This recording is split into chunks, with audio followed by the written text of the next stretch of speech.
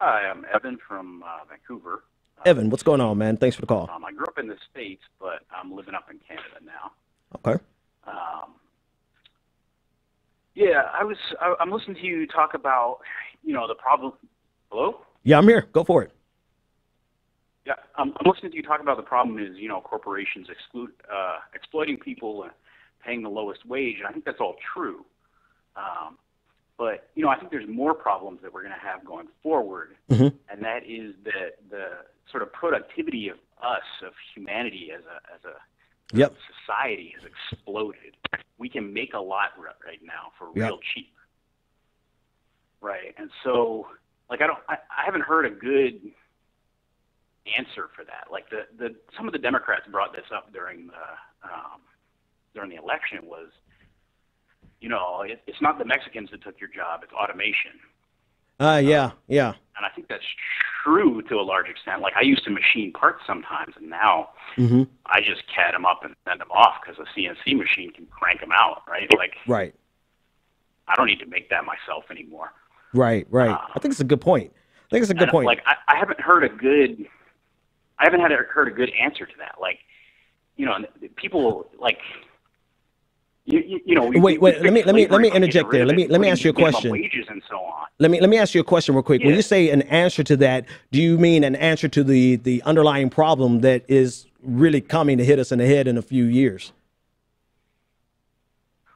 Yeah, I mean, like, so, when we replaced slavery with wage workers and we had a minimum wage and we built a middle class and so on, Hmm. the problem is that now corporations can go back to essentially slavery. They can build a thing that can do the work of people for Oh free. yeah. Yep. Yep. And so, what do you do about that? Like, at some point, there just aren't going to be enough jobs. I think that's a great question. Not everybody's going to be able to have a job making a thing because Yeah. No, great question, man. Thanks for the call. you can No, make no, no. you It's can make a, it's a, robots and computers do it all. yeah, yeah, no, actually, and it's something. Thanks for the call, man. Now, that's something we talk about here on the show, not frequently enough, but we do talk about it pretty frequently. Universal basic income. I mean, we're literally getting to the place, the next phase. Here's the sad reality, and I think this is what the caller is saying.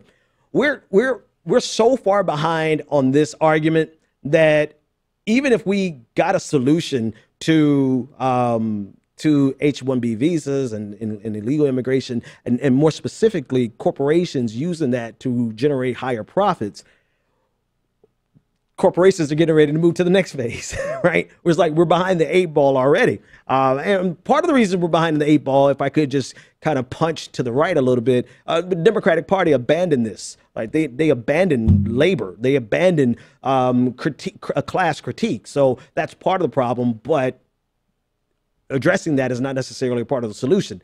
The solution is going to have to be, and corporations, I think, know this, or at least some CEOs know this. There's no way that the American economy, American society, can withstand the weight of having millions of people who literally cannot get work because of full automation. Our political system can't handle that weight. So I think it's going to be inevitable that universal basic income becomes a part of our conversation, not without growing pains, not without a lot of painful conversations. But the reality of it is they really only have one choice, right? They're not going to take Americans who are used to a normal level of subsistence, of life, and push us back into the, being serfs, right? Where we're basically living at the mercy of lords, right? They're not going to be able to do that without a full-on actual violent revolution. So because they know that, eventually we're going to have to get to a place of universal basic income that changes the entire structure of what labor has to do in order to survive.